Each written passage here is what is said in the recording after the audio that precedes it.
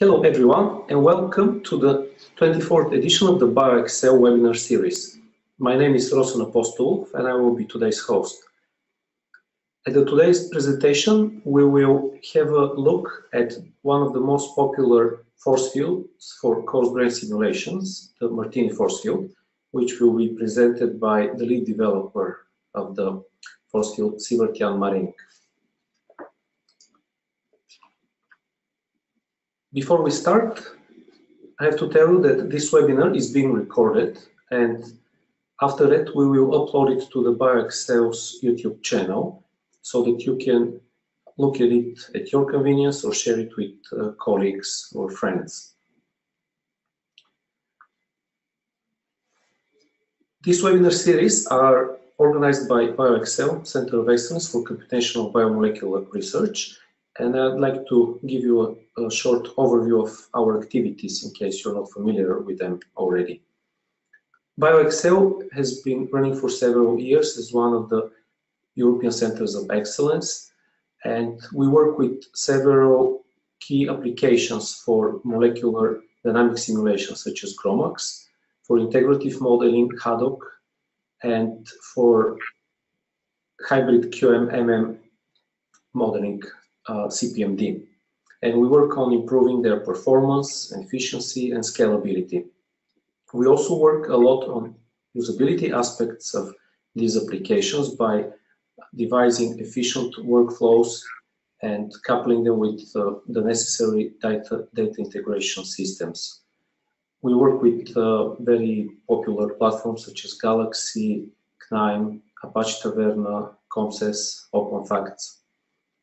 BioExcel also provides plenty of services in training and consultancies where we promote best practices for usage of the applications and making the best use of high performance computing and high throughput computing resources. Within the center, we run a number of interest groups that some of you might be interested in joining. The interest groups cover several different aspects of the broad field of computational biomolecular research, such as integrative modeling, free energy calculations, workflows. We have an interest group specifically looking at practical applications for industrial users. So if any of those are appealing to you, please visit our website and subscribe to them. We also have support forums and chat channel that we encourage you to use if you have any questions or you would like to get in touch with us. At the end of today's presentation, we will have a questions and answers session where you will be able to ask your questions to Sivertjan. For that, during the presentation, at any time, feel free to use the questions tab in the GoToWebinar control panel. And when we start the actual Q&A session, I will give you the microphone and let you speak directly with Sivertjan and ask your question. If you don't have a microphone or we have problems with the audio, then I will read the question on your behalf. And of course, you are always welcome to join us for discussion at our forums at ask.bioexcel.eu. And it's my pleasure to present you today's speaker, Sivertjan Marink from University of Groningen in the Netherlands. Sivertjan received his PhD in molecular dynamics simulations in 1994, and he did several postdoctoral research works in Germany and Australia. And since 2005, he's a full professor and he's heading the research group in molecular dynamics at the University of Groningen. It's one of the universities with very big contributions to the field of ND simulations. Sivertjan is also a director of the Berendsen Center for Multiscale Modeling in the same universities.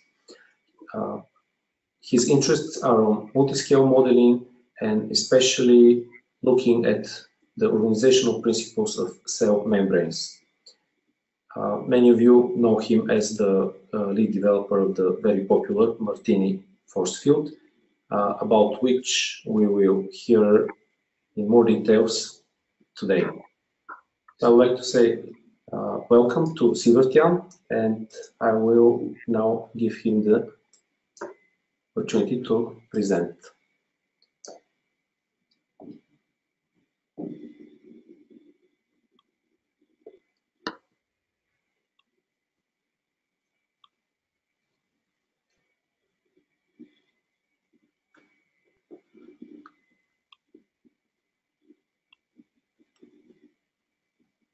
Okay, good afternoon, everybody. I hope everybody can hear me clearly.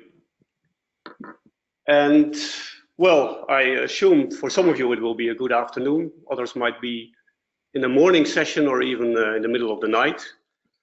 For me, it's 3 o'clock in the afternoon, sunny weather, and I'm happy to talk to you about the Martini force field that we have been developing in our lab over the past years. So to all get on the same footing, I will first talk about a little bit Martini basics, how to prepare actually a perfect Martini. In general, the Martini cocktail combines gin and vermouth at a ratio of 2 to 1, and you mix it together with ice cubes and garnish with an olive. Of course, there's a lot of varieties that you can try. There's the dry Martini made with dry gin, the Martini Rosso with red vermouth, the vodka Martini where you stir in vodka instead of gin, and the perfect Martini using equal amounts of sweet and dry vermouth.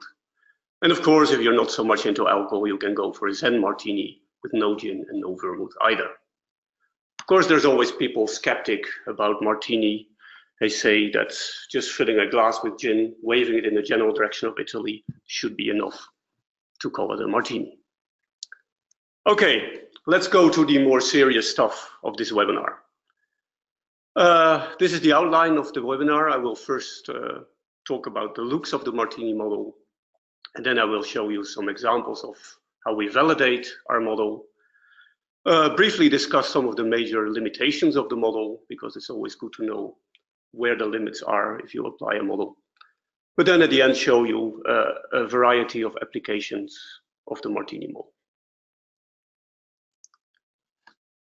Okay, so where is this Martini model to be found in the spectrum of multi-scale modeling? Actually, the Martini model is a coarse-grained model which allows you to bridge the all atom to the continuum scale. So if you want to have full atomistic or even quantum level of interactions, you're at this end of the scale where you can maybe simulate for nanoseconds and look at system sizes of tens of nanometers. But eventually, if you want to bridge to a scale of, say, a full cell, of course, you have to increase both the length and the time scales of your simulation. And by coarse graining, by replacing all your atoms or groups of atoms by coarse-grained beads, you can, of course, achieve this kind of speed up that allows you, at least with the Martini model, to access really the millisecond time scale and the micrometer length scales.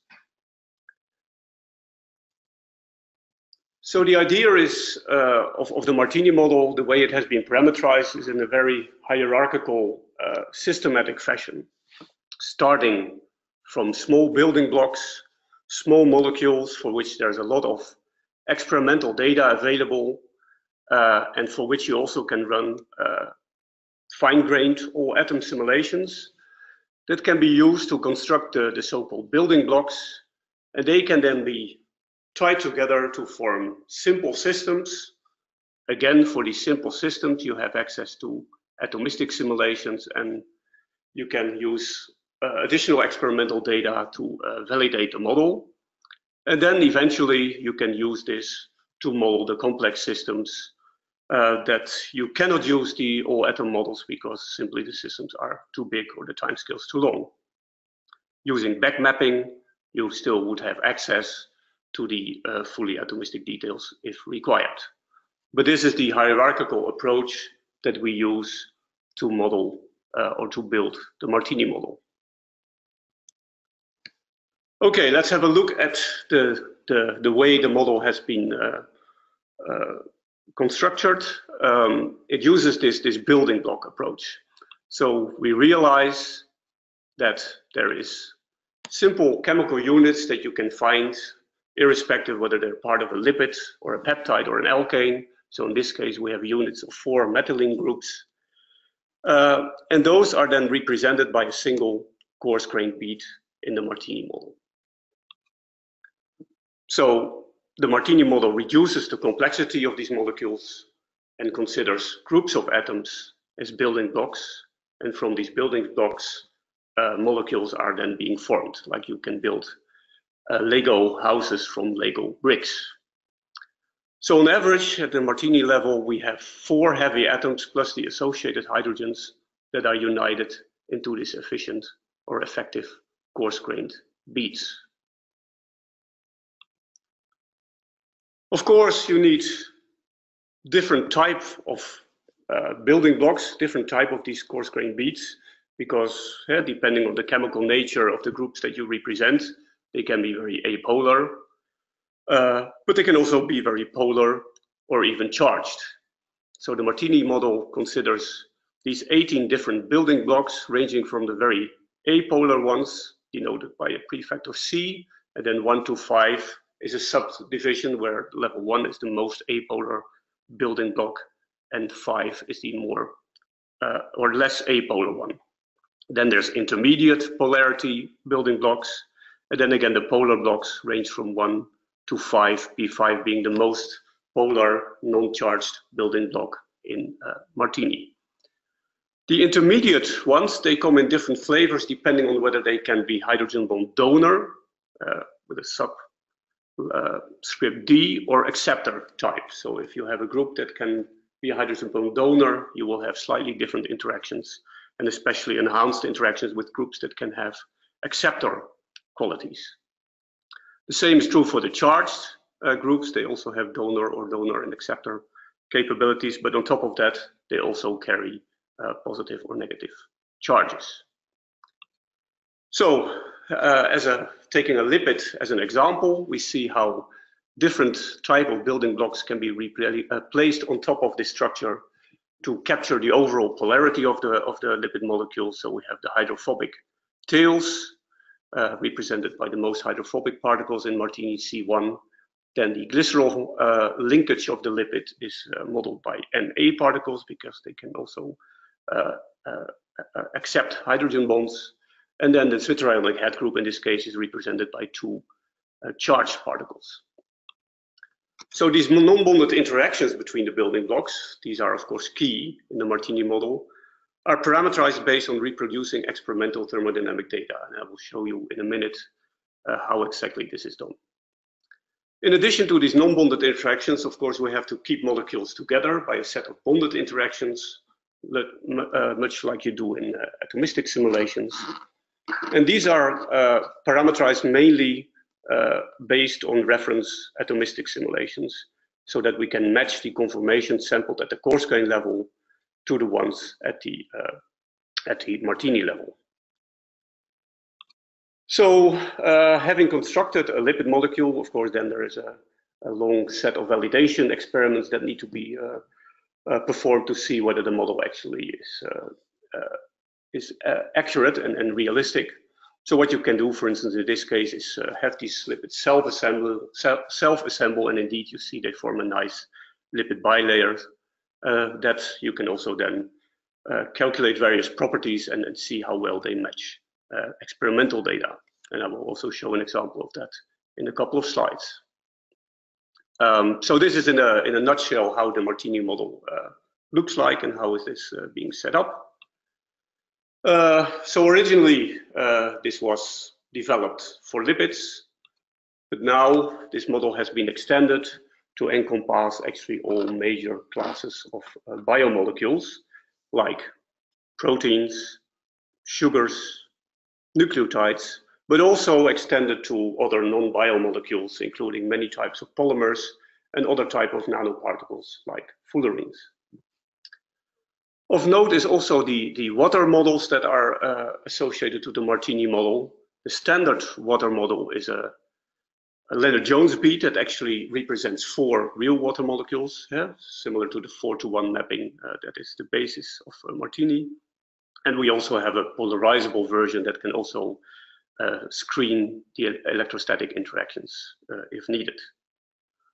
So the key features of this Martini model are summarized here. So there is still chemical specificity, which means that you can really distinguish between different lipid tails, for instance, or different amino acids, different nucleotides. There's enough chemical specificity that we retain that capability. Of course, the reason for doing a Martini simulation is the main reason is that it has an enormous speed up compared to all atom simulations, about 3 orders of magnitude. Then this building block approach also ensures that the model is very compatible and versatile. So you can easily combine all these different biomolecules as well as non-biomolecules together in one simulation because all the interactions have been calibrated in the same way. And it's easy to extend this to include novel type of molecules that you want to simulate.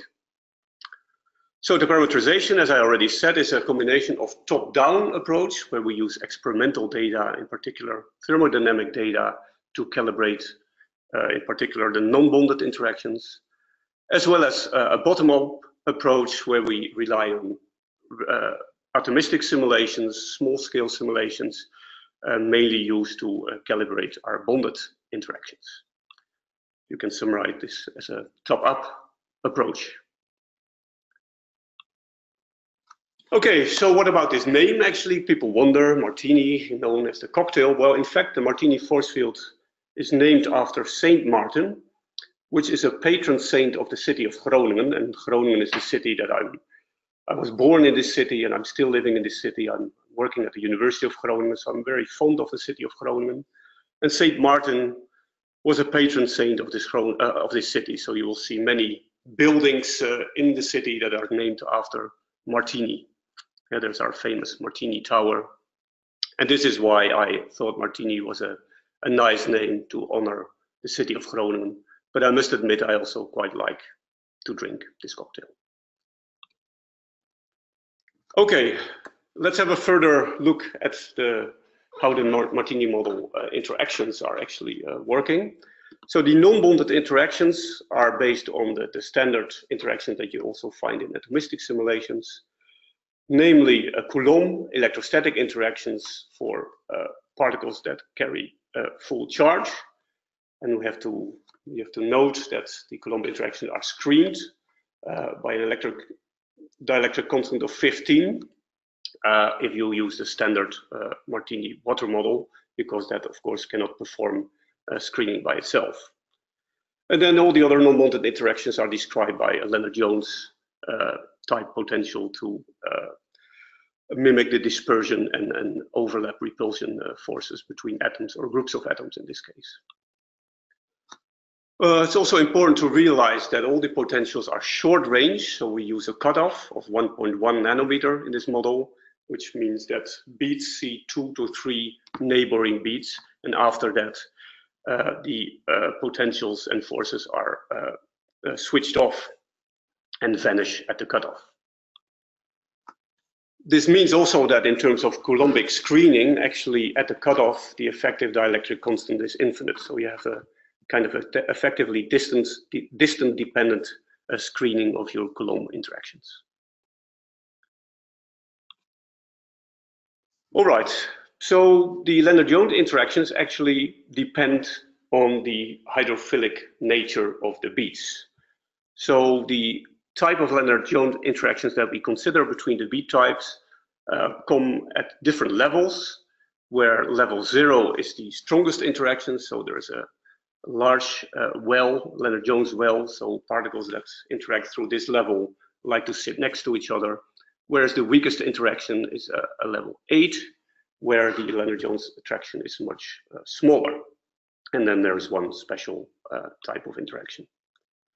So these levels are characterized with well depths between 2 and 5.6 kilojoules per mole, and they all the beads have the same size. This is for simplicity. The exception is this 10th level that is mainly used to increase the repulsion of charged beads and fully apolar beads. What is also important is that all the cross interactions between the beads in Martini are explicitly parameterized. So there's no combination rule as is usually done in atomistic models.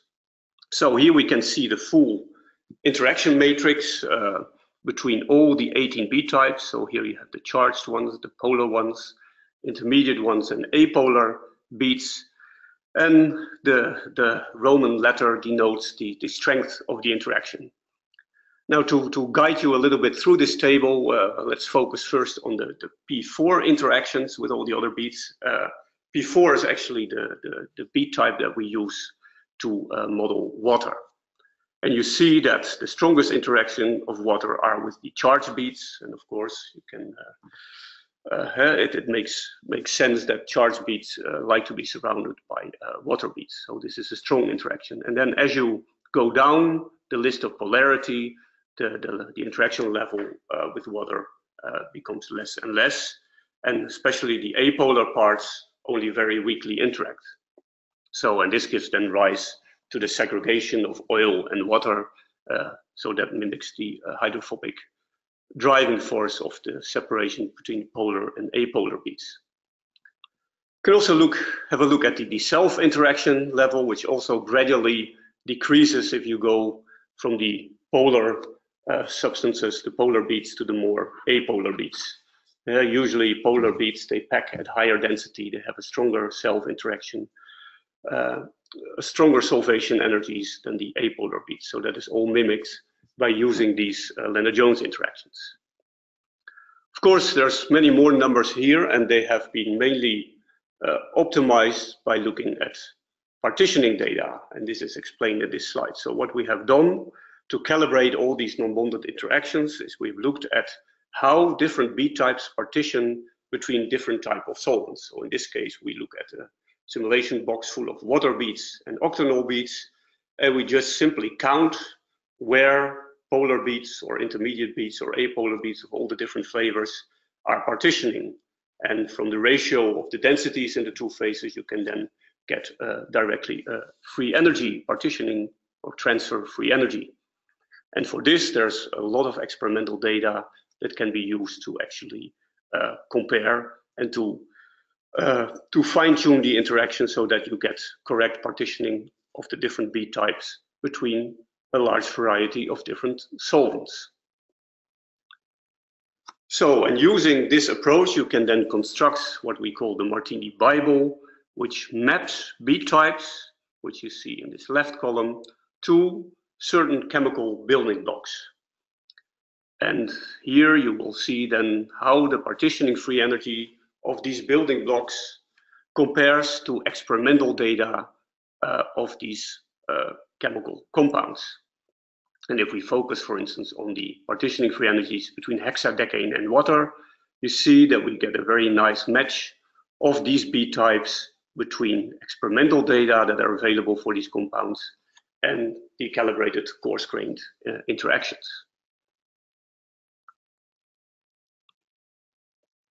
Okay, of course, there's always things that immediately are clear are not going to be working using this approach.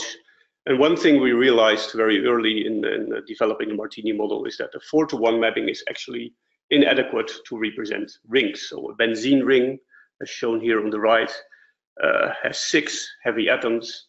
And yeah, so you, with a 4-to-1 mapping, you either have 1.5 beads, which is a bit awkward. So you could have 1 bead, but then of course you totally miss the ring geometry. So what we do there is we map it actually to 3 beads, and we call them S beads. So there we use a somewhat smaller bead that has a reduced sigma, so a reduced size, but also reduced interactions with all the other beads. And this has been, again, calibrated based on densities and partitioning free energies for instance, benzene and cyclohexane. There's also in a later version of Martini that is used to model nucleotides, there's a class of even tinier beads that are introduced to the model that allow the correct stacking distances of planar compounds. So these are then called T beads, but these are somewhat specialized beads. So we have the normal beads, N beads, that follow the normal rules, then these small beads, the S beads, that are somewhat reduced, and then specific beads for specific cases, T beads. Okay, then something about the bonded interactions that we use. Again, there we use the standard type of bonded potentials that you can also find in any atomistic model. So we have bond stretching, bond vibrations, angle vibrations, and dihedrals to control the overall conformations of the Martini molecules. So the way they are being calibrated, as said, here we use mostly reference all atom simulations. So you can run an atomistic model of a small compound that you want to parameterize in Martini. And for instance, in this case, you can look at the effective angle distribution that is sampled atomistically, and then calibrate your angle potential at the coarse-grained level such that you get distributions that are overlapping as well as possible. And this is usually done in an iterative way. So you start with a certain angle potential and then you modify that in a couple of steps so you get the overlapping distributions as well as possible. Okay, then for proteins, actually, the situation is a little bit more complex, because here we usually also need additional bonded potentials to constrain the overall secondary structure of proteins. Because one key limitation of Martini is, of course, that directionality of hydrogen bonds is lacking, because we average on small groups into effective coarse-grained beads, so the directional hydrogen bonds are only treated in an isotropic way. And if you, for instance, look at an alpha helix of a peptide, then there is in reality a lot of directional hydrogen bonds that keep the secondary structure stable. So in Martini, we mimic this by introducing certain angles or dihedrals that kind of fix this secondary structure. So the secondary structure in this case is an input into the simulation and cannot change during the simulation. We have a script called Martinize that actually can generate these topologies for you. So that's all very easy. You just have to provide an atomistic input structure, and then you get out the protein topology and structures at the Martini level. To construct larger proteins, actually there is something else that we usually need to stabilize the global fold of a protein, and this is done using an elastic network approach. One of these approaches is termed L-nadin, which basically defines additional harmonic potentials between all C alpha beads within a certain cutoff. So this is illustrated in this little rocking image, where you can see additional bonds being added between coarse-grained beads to stabilize the overall fold. Of course, you're free to cut away bonds again to allow certain domain motions in your protein. But this is the way that Martini proteins are kept stable and close to their native or whatever other state you're interested in. Again, this is needed because the directionality of hydrogen bonds is missing in Martini. We use a similar approach, in fact, for stabilizing double-stranded DNA or RNA. Okay, a few words on why Martini is actually so fast. As I said, 3 orders of magnitude speed up, typically. Of course, one reason is that there is less particles, so there is fewer interactions to compute. Then we use only short-range potentials, which also makes it much faster.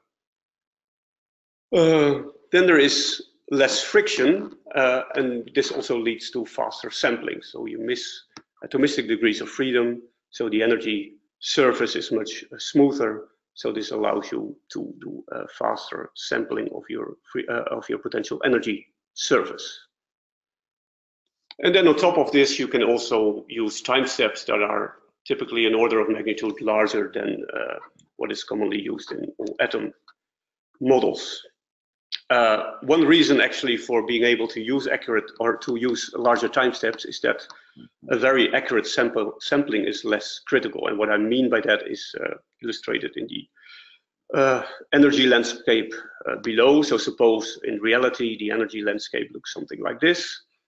Then if you have a very accurate all-atom model, it should follow reality quite closely. And then of course, you also would like to sample this landscape as closely as possible because all the details are actually realistic. At the coarse grain level, actually you simplify this overall energy landscape. You remove all these little bumps, all this friction from individual atomistic degrees of freedom are integrated out. So the energy landscape is already much smoother to begin with. And then the sampling can be done with larger time steps because you want to capture the overall shape of the energy landscape and not so much the very tiny nitty details. Okay, an overview of the Martini versions that have been developed over the years. The first version was actually an internal version developed around 2000. Starting with only 4 particle types and 4 interaction levels, originally for lipids only. Then the first public release was Martini 1.4, which was an improved version of this initial one, still only for lipids. Then in 2007, the larger number of particles was introduced. So this is the current standard Martini model that I have just been talking about, featuring 18 particle types, 10 interaction levels. Originally also still for lipids only, but then this was soon after extended to proteins in the Martini 2.1 version, again redefining some of the basic interactions. Then in 2013, actually, there was a Martini 2.2 version, which was again an improved version of Martini 2.1, particularly for proteins, and also a 2.2p version that is a polarized version of Martini 2.2, where some of the side chains also now feature internal charge beads that give it some polarization effects. Then in 2015, there's actually also implicit solvent version introduced. So far, this works nicely for lipids, but not yet for proteins. And then we're all eagerly waiting for the 2018 release of Martini 3, which is about to be released. Expected release date yesterday. It should have been released already, but as these things go, they always require more testing, last-minute testing, and we're hopefully releasing that very soon. So it will have even more particle types, more possibilities, more particle types. Also more interaction levels, so more fine-tuning has been done, so more interaction levels have been introduced. But the major thing has been a recalibration of these normal, small, and tiny particle interactions, so they're much better calibrated in this new force field. One of the major advantages is also that the stickiness of Martini proteins. This is something that we and others have noticed, that proteins have a too high tendency to stick together, and Martini 2 versions has now been reduced and largely resolved. So the little movie here shows you actually what we now can do with Martini 3, for instance, is to mix different resolutions. So we have here a simulation of a liquid dodecane at 3 levels of resolutions. Either dodecane is represented by 3 normal beads in orange, by 4 S beads in red, or 6 T beads in magenta. And as you saw, the whole thing nicely remains completely mixed. Okay, that was a quick glimpse of Martini 3. Something else that is interesting is a whole range of high throughput tools that are also available, like the Insane protocol, where you can quickly set up complex membrane systems. A similar protocol, but now within the Charm GUI framework called Martini Maker. There's the backward script that you can use to backward or to transform from coarse-grained or supra-coarse-grained to coarse-grained and fully atomistic models in a very efficient way. There is the DAFT protocol that can be used to sample protein-protein interactions in a high throughput fashion. And there's also an automatic topology builder that has been developed by Barreau and Kramer that can be used for a quick initial guess of making topologies also in a high throughput version. So these are all very useful tools, and more tools are being developed, not only by us, but also by many other Martini users around the world. Okay, then now I want to quickly go over a few examples of how we validate the models that we make. So again, this is comparing Martini to experimental data in case of properties of lipid membranes. So we see, for instance, that structural properties like the area per lipid for different lipid types are very well reproduced, but also elastic properties like bending rigidity or area compressibility are in the right order of magnitude. Thermodynamic properties like phase transition temperatures or the line tension, the tension you need to build a membrane edge, for instance, are all semi-quantitatively reproduced. And the same is true for dynamical quantities, although usually we're happy there with order of magnitude correspondence. Another important type of characterization is looking at lipid phase behavior. So what we can do is actually we mix, for instance, saturated and unsaturated lipids that experimentally are known to separate into liquid ordered and liquid disordered phases. And we can mimic that in our Martini simulations. So you saw in the movie that starting from a completely random mix of these two types of lipids together with cholesterol, they separate into a liquid order and a liquid disorder domain in perfect agreement with the experimental measurements.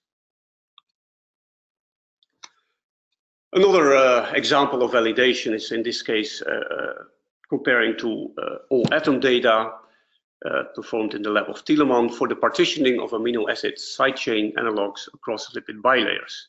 So here you see the free energy profile of dragging a leucine from the water phase across the bilayer interface into the middle of the core of the bilayer. And you see in this case, because leucine is a hydrophobic side chain, it likes to sit in the membrane, but there's a large or small, well, a reasonably small barrier for actually entering it. And you see that the coarse-grained model captures this behavior quite accurately. The same you can do for other amino acids, and of course we looked at all 20 possible amino acids. So here's the example of serine, which is a slightly hydrophilic amino acid, and you see indeed there's an increase of about 20 kilojoules per mole by partitioning from the water phase into the core of the bilayer. For glutamate, a charged one, the increase is even larger, and there you see that we actually missing some of this interaction at the coarse grain level, but provided a charged residue you will actually never find inside the bilayer. So the first part is actually the more relevant part, and this is quite well captured at the Martini level. And here's another example where you see how for aromatic residue, also globally we capture the same profile as seen atomistically, although there's certainly still some room for improvement in this particular case. Another validation example, again, looking at coarse-grained simulations and comparing this to atomistic data. So what we see here is actually a phospholipase binding to a lipid membrane interface, only shown by the head groups. And here, cation pi interactions are actually important. So the interactions between the choline head groups of the lipid bilayer and these the aromatic side chains is important. And this is one of the features of the new Martini 3 model. So this was a Martini 3 simulation, and you see, if you look at the overall binding profile, the depth of the anchoring of the residues, and comparing all atom data to the Martini 3, we see that we can capture the way the protein embeds itself inside the membrane very accurately. Okay, what else do we have? This is an example where we validated how well Martini could capture structural changes in proteins. So remember that the secondary structure in principle is fixed, But in this case, we have a mechanosensitive channel that is consisting of separate helices, transmembrane helices that can move independently from each other. So each of these 5, it's a pentameric channel, so each of these 5 helices has its own elastic network, but they can move independently from each other. And so what is known experimentally is that if you put a membrane under tension, this channel actually starts opening. And this we can mimic at the Martini level by putting tension on the membrane.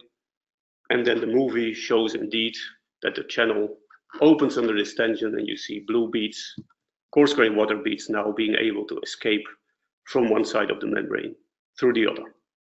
So this is another example of validation where we know that the protein should open under tension, and we can mimic this process quite realistically. Okay, here we have another example of validation. In this case, we're looking at cytochrome BC1, which is a respiratory chain complex that you find in mitochondrial membranes. So we set this complex up inside a membrane containing special lipids, cardiolipins, that you find in mitochondrial membranes. And here you see a top view of this whole complex. It's a dimer complex. And here we're going to look at how these cardiolipins diffuse in the membrane and are able to bind to this complex, but also in particular that they can bind to sites that are identified as binding sites in the crystal structure. So these cavities, they apparently like to bind cardiolipin. And in the simulation, we can actually see this happening.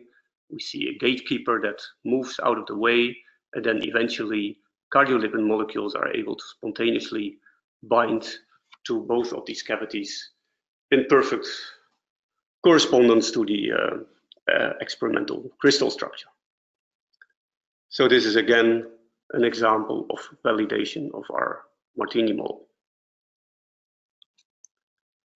Okay, so now I want to spend a couple of slides on some limitations of our model. And one of the limitations has to do with the semi-quantitative nature of the model, which is also called the fuzziness of the model. So suppose that you want to model a DMPC lipid, which is a typical lipid, which has 14 carbons in its tail, then you immediately have a problem. Of course, you can use this 12 carbon tail, which has 3 beads in its tail, or you could resort to 1 tail bead more, but then actually you're representing a DPPC lipid. But yeah, so what do you do in this case? Well, you can look at some properties. So you can say, okay, look, let's have a look at the bilayer thickness. Experimentally for DMPC, it's 4.3. It's actually quite close to the 3-bead Martini model. But then if you look at the melting temperature, the gel to liquid melting temperature, then actually the 4-bead model is closer. So then again, what do you do? So the solution is actually that there's no escape here. So you have to, depending on what you want. So if you're after structural data, you probably go for the 3-bead model. And if you want to have the thermodynamic data more correct, you might use the 4-bead model in this particular case. But you can use it to your advantage. So you can say that you wrote in the paper that your DPPC bilayer melts at 295 Kelvin. And then the referee says, oh, that's 20 Kelvin too low. That's not good. And then you say, oh, but sorry, I actually meant I modeled DMPC. And then the referee immediately would say, but then it's fine, because then it's spot on, and I'm happy to accept your publication.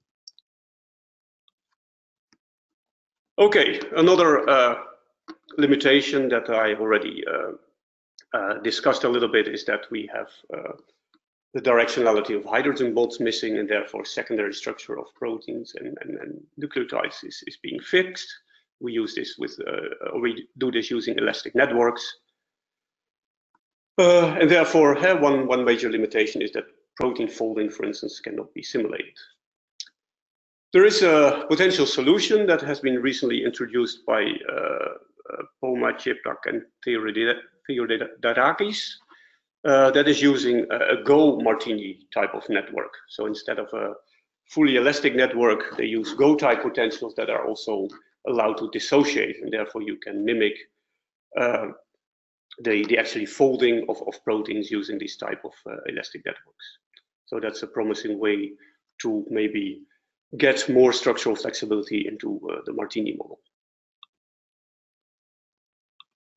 Another limitation is that the friction is missing, or that is an advantage because that allows you to do much faster sampling.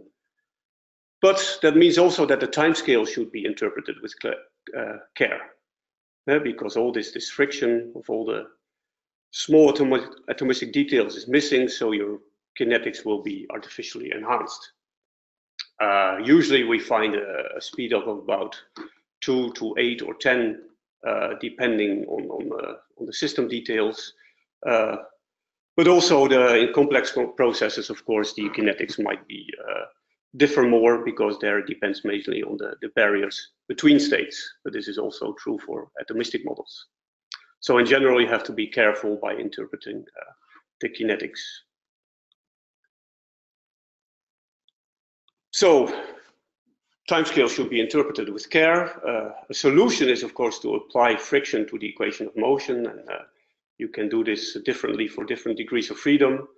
Of course, you would then also lose a lot of the speed up of the model, so in principle, this is not recommended, I think. But you can potentially do that. Another limitation that is inherent of any coarse-grained model is the fact that you're losing degrees of freedom, and that you're replacing some entropy by enthalpic terms. So you can see this, for instance, here. If we look at the conformational entropy of a lipid molecule over time, lipid in a bilayer, you can estimate the conformational entropy through this Schlitter equation. So in a fully atomistic model, it builds up to this level, and if you do it at the coarse-grained level, you see the entropy is much lower, precisely because you're missing some of the degrees of freedom. Of course, if you compare to a fully atomistic simulation that has been mapped afterwards to its coarse-grained representation, then you see the build-up is much more similar. So, but it's important that you realize that some of the entropy has been replaced by enthalpic terms in this model, which means that in principle the temperature dependency of the model is wrong, and also in general the driving forces can be wrong. Recalibration of the parameters for specific temperatures is one way, but it's not a very pragmatic way. So typically one should interpret also the driving forces that you get out of Martini with care.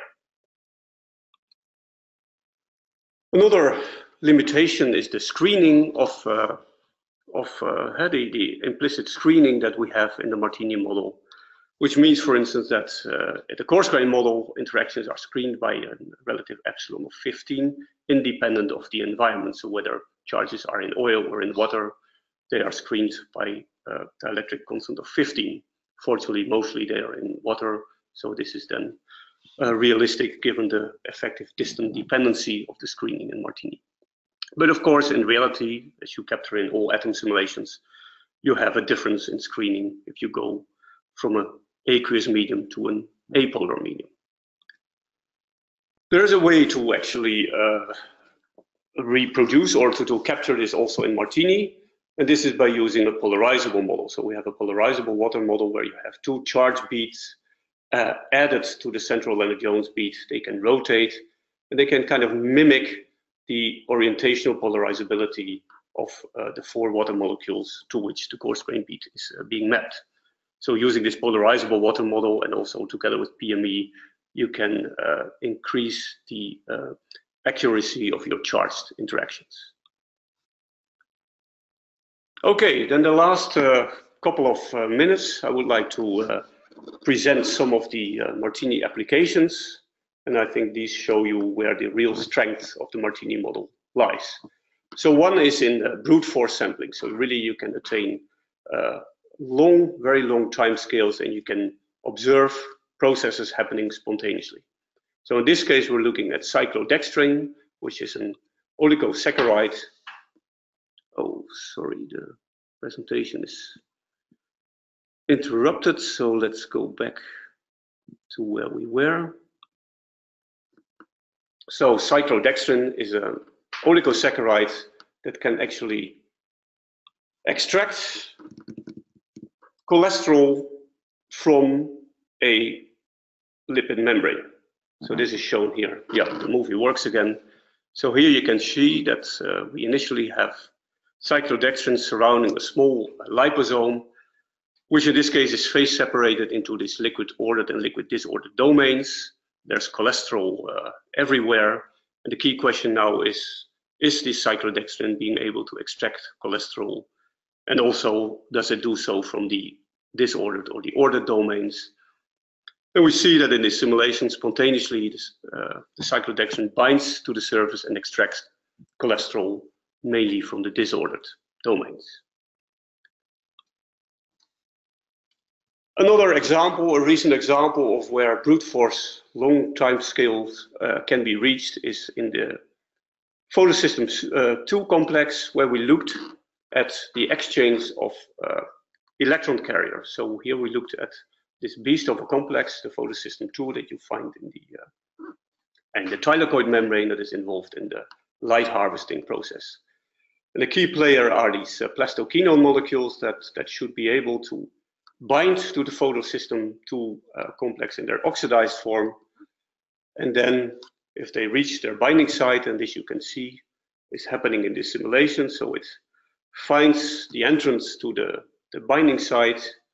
The binding site is over here, and there's actually, or our simulations predict that there's 3 possible channels by which this electron carrier can enter this photosystem 2 complex. So eventually it enters and finds its binding spot.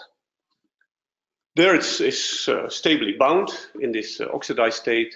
And then if you would do a few quantum calculation, you can simulate actually the chemical process that is taking place. But here we simply change the topologies to represent now the reduced version, the plastoquinol.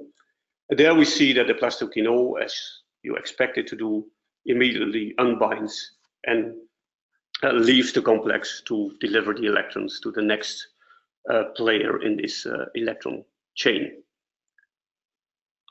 So that was another example of brute force simulation. Then of course you can also use Martini to go big, bigger and biggest. And the current record is a paper that is recently published on the archive from the Hummer lab by Vögele at Altreis, where they now have looked at membrane patches up to more than 100 million beads, really connecting the molecular scale to continuum levels. So they looked at the diffusion constant as a function of the finite size effects of the simulation box, and they eventually bridge really towards the continuum scale. So more than 100 million beats is corresponding actually to 1 billion atoms. So these are really giant type of simulations that are now within reach. You can do this with Martini. Another major application of Martini is that you can increase the complexity of your systems quite easily. Because of this building block principle, you can quite easily extend your library of molecules. And in this case, we looked at plasma membrane models that consist of more than 60 different lipid types, differing in lipid head groups, also different in lipid tails, and setting it up in a completely asymmetric fashion, the way that real plasma membranes are modeled or are existing. And then you can do interesting analysis on, for instance, the cholesterol density fluctuations that you find in these complex mixtures. This is actually ongoing research. We're currently not sure yet what we're looking at here, whether these are random fluctuations or critical fluctuations or maybe microemulsions, and how this all connects to the idea that rafts are forming in real plasma membrane systems. So increasing complexity. The next step, the current step we're doing is then embedding also proteins into these complex membrane mixtures. So to add another level of complexity, you can look at protein-lipid interactions. You can see what kind of lipids are enriched around these proteins. And again, this is very fascinating ongoing research, ultimately leading to really fully complex models of plasma membranes, not only having all these lipid types, but also hundreds of different proteins that are embedded in these mixtures. So this is currently running on our computer clusters. Another thing you can easily do with Martini is really high throughput studies. So here's an example where high throughput Martini simulations were actually used to predict possible peptides that can form nanofibers, stable hydrogels. So short peptides can form these kind of, they can self-aggregate. But yeah, there's of course already at the tripeptide level, there's 8,000 possible peptides that could be synthesized. And if you go to tetrapeptides, there's even many more. So work by Fredericks actually a couple of years ago, they simply generated Martini models for all possible tripeptides and then predicted which ones would be potentially good hydrogel formers. And to do that, they looked at the hydrophobicity on the one hand of these tripeptides, and then doing short scale simulations looked at their aggregation propensity. And then they were identifying peptides that were aggregating quite strongly, but still are on the low or on the more polar side, because the more hydrophobic peptides, of course, all self-assemble. Sorry, here are the hydrophobic peptides, they're all self-assemble, but they don't form these hydrogels, but the more polar ones can potentially form these hydrogels. And based on these simulations, they actually predicted, in this case, a KYF peptide that indeed formed very beautiful hydrogels. And here in the simulation, you can see also how these peptides self-assemble into these kind of soluble fibers.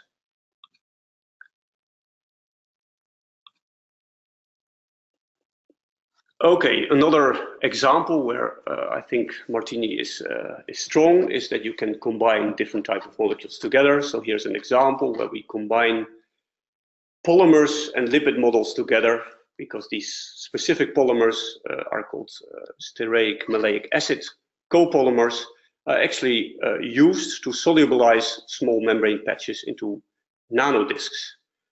And they can be used to extract proteins, membrane proteins with their surrounding lipids directly from real cell membranes. But how this process exactly happens at the molecular scale is not clear. So we can simulate this at the Martini level. So here you see a movie showing how these peptides have a high tendency to absorb on the membrane and form these kind of small water defects while translocating. And these water defects then grow actually into larger and larger pores and completely destabilize the membrane. So at this point, the periodic boundary conditions still keep the membrane together, but you can also do a self-assembly simulation, and then you can show that these peptides together with these polymers indeed form these kind of nanodiscs.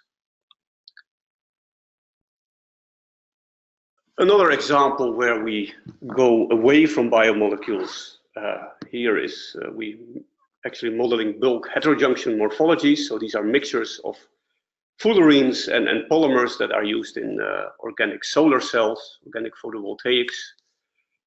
So we construct Martini models of these polymers and acceptor molecules. And then what we do is actually mimicking the way experimentally these devices are made. There are these compounds are dissolved in solvents like chlorobenzene and then drop cast and spun. So you get a nice film, and then after drying the solvent out, you eventually end up with this bulk heterojunction morphology. So this process is mimicked here at the Martini level. So we started with a large box with containing a lot of solvent, and then step by step took away the solvent to end up with this final morphology. And then you can actually compare this morphology to experimentally measured morphologies using electron microscopy images, and you see we can capture these morphologies quite well. But of course, now we have access to the details, the molecular details of how the interfaces are formed. And using backmapping tools, we can actually fully reconstitute the atomistic details and then use that, for instance, for the quantum chemical calculations of the actually exciton formation and splitting of the exciton into the charges. Okay, the final applications that I want to show before the webinar will end is some new opportunities that arise from the Martini 3 model. So there's now the ability to look at specific liquid-liquid coexistence of, in this case, ionic liquid and fish oil system, where we see that, oh, this is the wrong movie that is showing.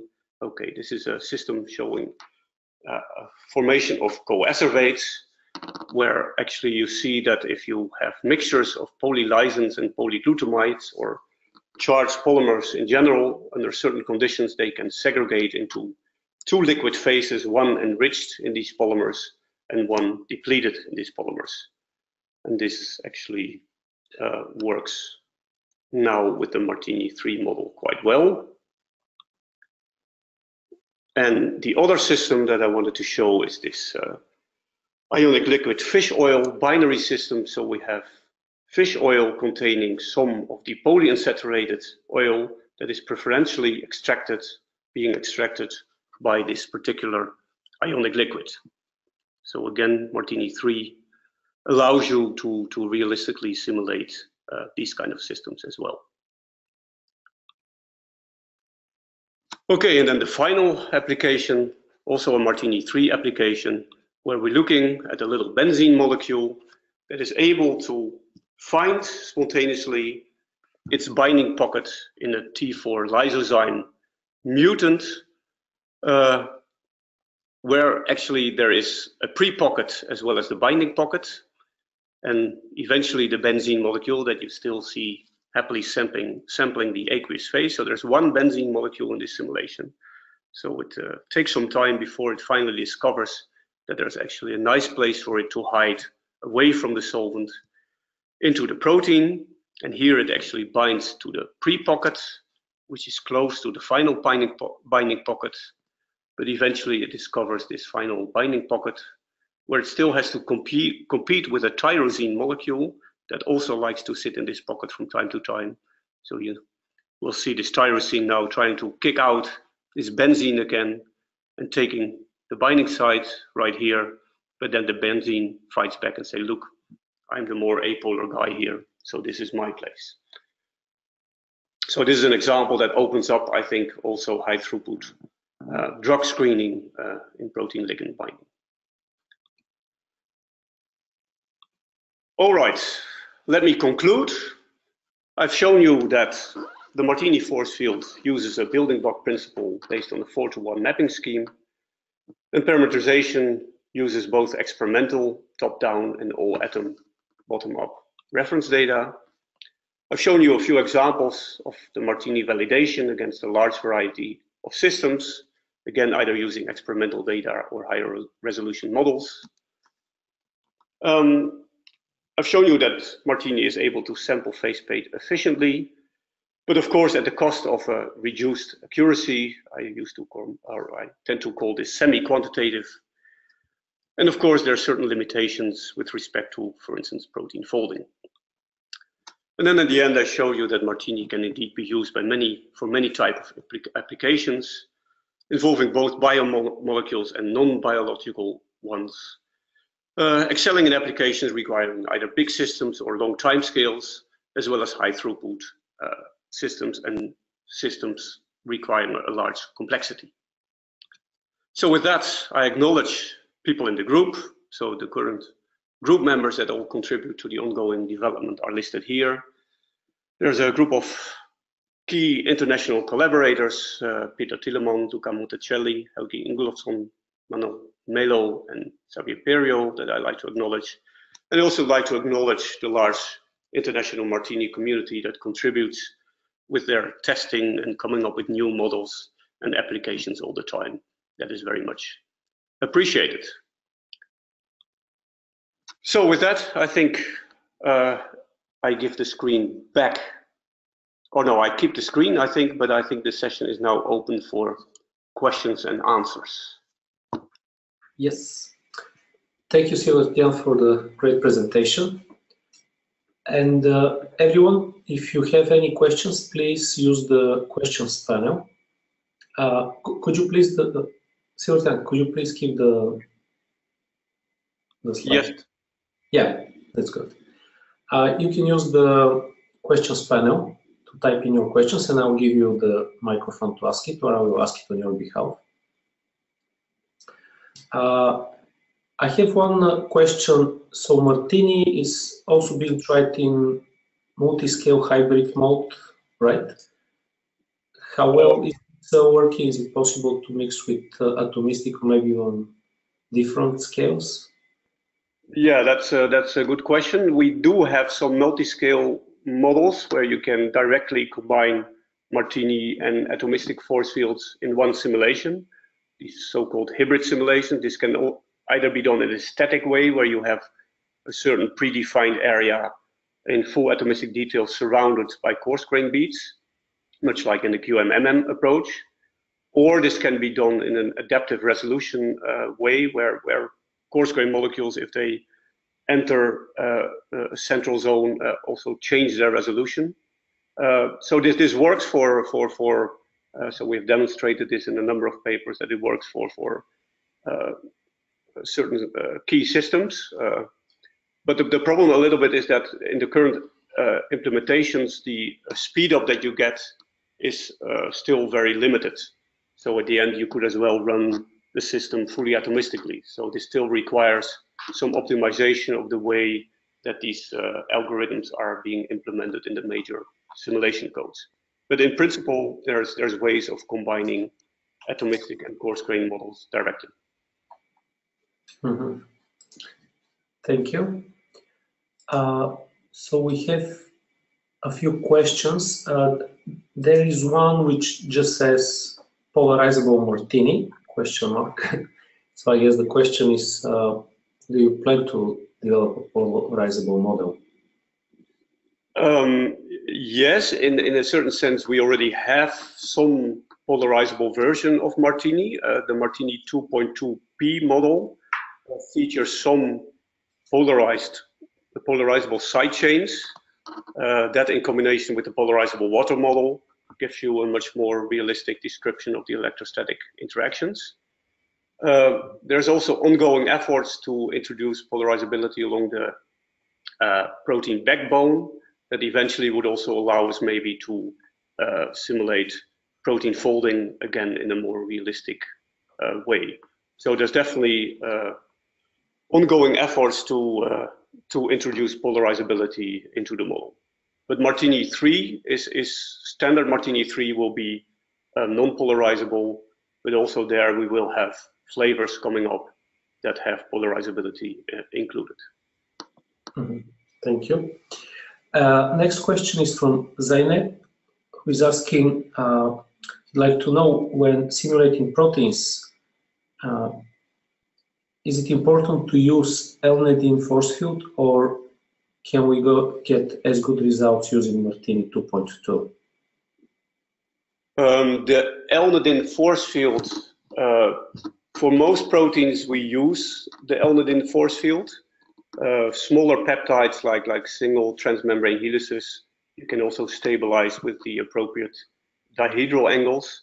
But for the larger proteins, typically we do use an elastic network, or we're also now exploring more and more this Go-Martini approach, where actually you can also see partial unfolding of the protein or peptide involved.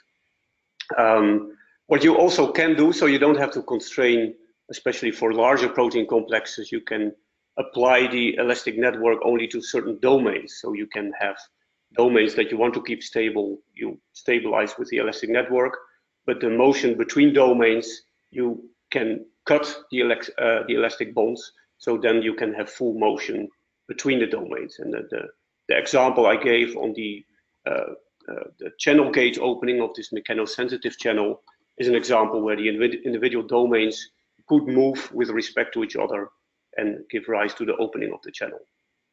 So yeah, this gives multiple options of using these elastic network models. Mm-hmm. Thanks.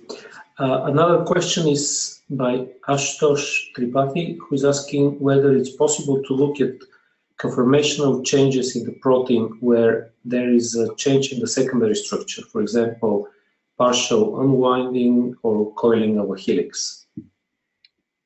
Okay, again, this comes back to the same point. So with the standard elastic networks, you cannot do this because then the secondary structure is fixed.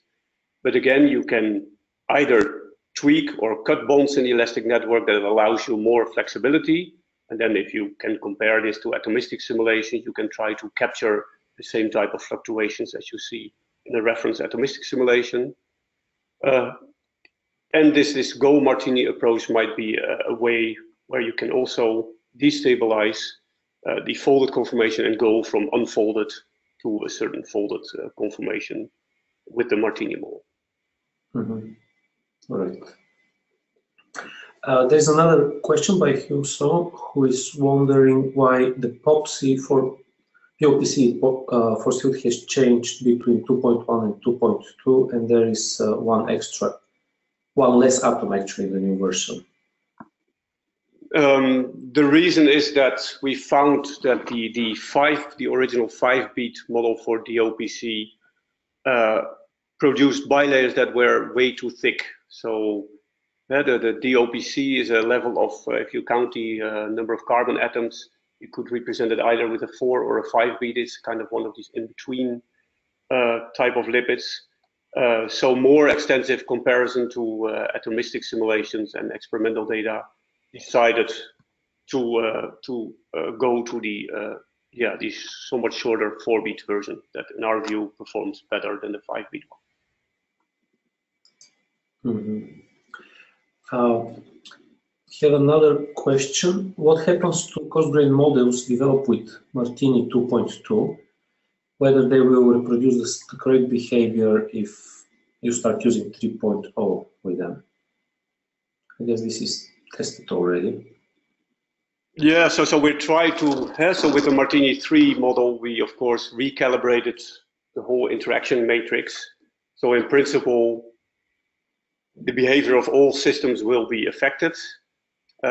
Most of the topologies, so the B types that are used for all the lipids, for instance, and also the protein side chains, are not changing, but their interactions will have changed.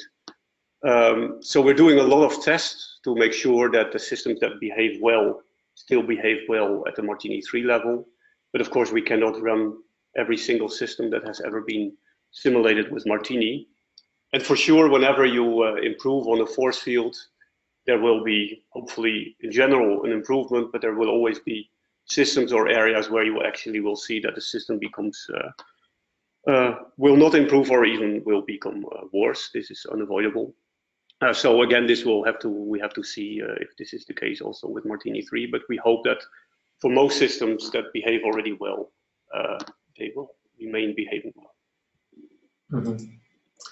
Another question from Matthias Mercado is how sensitive is Martini to electric fields? I think this was partially covered in the talk.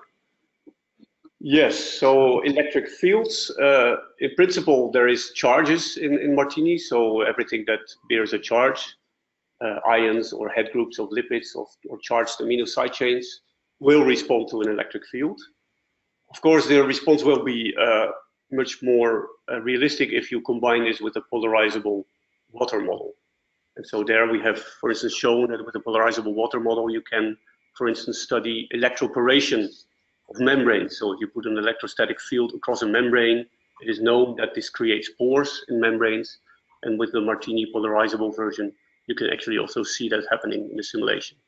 So there, in principle, you can play with electrostatic fields and you should see, at least qualitatively, a correct behavior appearing. Mm-hmm. There is a question by Joshua. If Martini 3 can combine TS and N bead models in a single simulation, could you use a smaller bead at the end of your N bead lipid to distinguish between, example, 12 and 14 C lipid tails?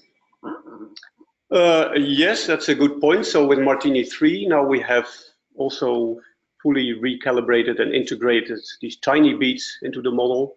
So that gives you also more ability to fine tune and indeed distinguish between 14 and 16 carbon tails. So indeed, this opens up opportunities in that direction.